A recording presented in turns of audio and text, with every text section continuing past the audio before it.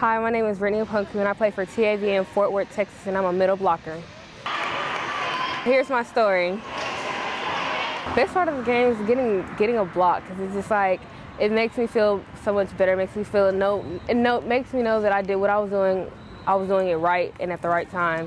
My timing was right. It lets me know that I was where I need to be at the right time. Me and my sister kind of talk about what we need to do. We go look up online what's better, how to get better in this position. We just kind of self-research. I get my priorities straight.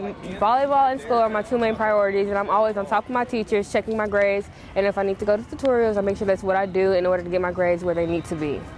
I make majority A's and B's.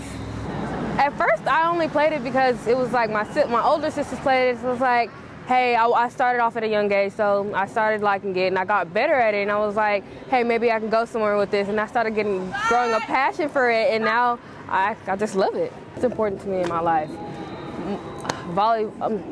Besides volleyball, my family, they keep me on my feet. They're always there for me, and they tell me what I need to do. They're like, if nobody else tells you, family does. It's like I always hear the constructive criticism from my family, if not from my friends. They just keep me on my feet. Misty May. Yes. They won the Olympics this year, and the way they play just inspires me to do better and grow as an athlete. I continue watching the rest of my highlights.